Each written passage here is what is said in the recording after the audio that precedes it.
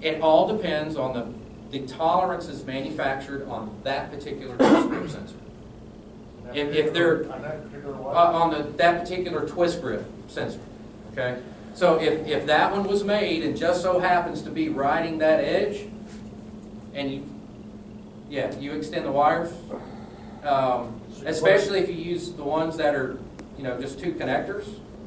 Essentially what they've done is taken the actual amp connector pins and you put them together and you heat shrink them.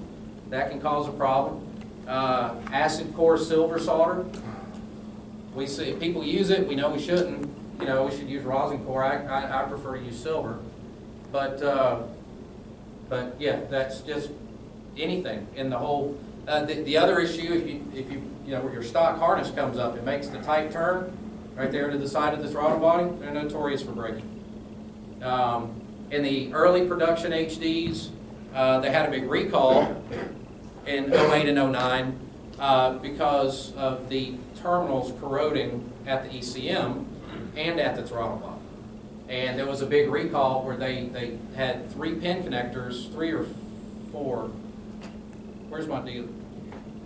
Where's he at? Topeka, where you at? I want to say it's like 4. I've done a couple of them, and I don't. Okay. They say it's like vibration too. Right. Well, what the factory did, they had the dealers replace those pin connectors with gold terminals. So a lot of issues, and that's really why we waited so long to come out with the Gen 6. Yeah. So you said that the correlations could be off, and the bike runs okay. What kind of symptom would you see? Inconsistencies in off idle, the occasional skip and hiccup,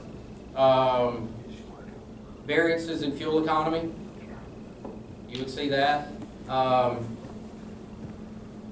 Maybe one instance of a limp mode. The guy's riding, he goes into limp mode, and then all of a sudden it works fine again. Yeah, so that's really it. You just have to sit back and wait, unfortunately.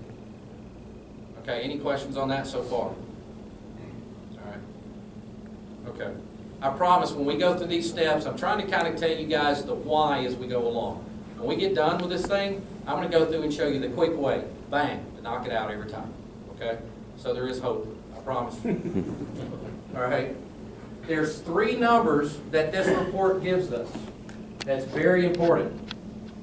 Throttle position 0. And I know it may be hard to see back there in the back. TPS limp back and TPS wide open. And it gives us 3 numerical values. Okay? 96, 147, and 954.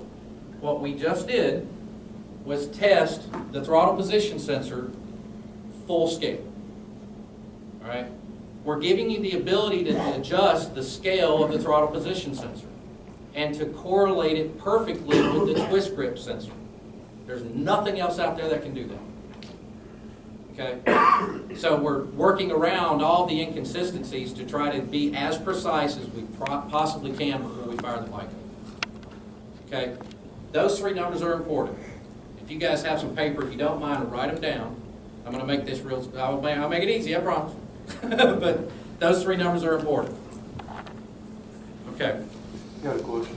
Yeah. This is only correlating the TPS and the throttle body. There's no correlation for the twist grip sensor in this at all, correct? Not in this step, but that's where we're going next. Okay. Yeah, that's where we're going next. All right. After we've done that test, we're going to exit out. Those are the numbers we have to acquire? And those are the numbers that they have to be selected? No. The numbers good? No. There are limits with everything, right? We don't care what the numbers are because we're going to make up for it in the software. I'm going to show you how to make that correlation work, right? There are limits for various different reasons. Let's say, for example, I had I'm going to use the term firmware, okay? Firmwares are hard code programming in the computer, right? If I knew somebody was dealing with a stock bike or doing mild builds or something like that, then I would have one version of the firmware that has one particular limit for the throttle plates, for those numbers, okay? If we were doing 70+ millimeter throttle body on a drag bike, that's a different story. That one would have different limits. Okay, now, that being said, you can run the ones that have the higher limits on a stock bike. It's not going to hurt anything.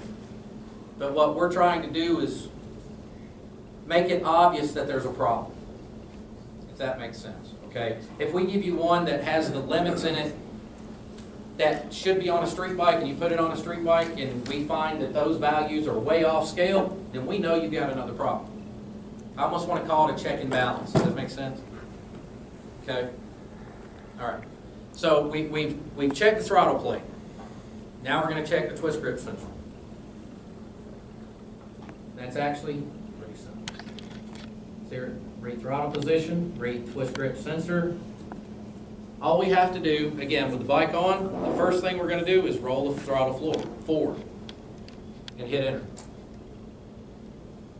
We get twist grip 1 voltage level of 71. Then we'll do the test again, but with our hand off the throttle. 227. All right. Then do the same thing again, but we're going to hold it wide open. 926. We've just checked the entire range of the twist grip sensor. Now that we have the full range of the throttle position sensor and the full range of the twist grip sensor, all we have to do is plug a couple numbers in, and we've just completely calibrated and made up for every single inconsistency in the system. Worn throttle body, bad twist, or out of range twist grip, everything. We've just compensated for all of that. Okay? Make sense? All right. Now let me tell you what to do with those numbers.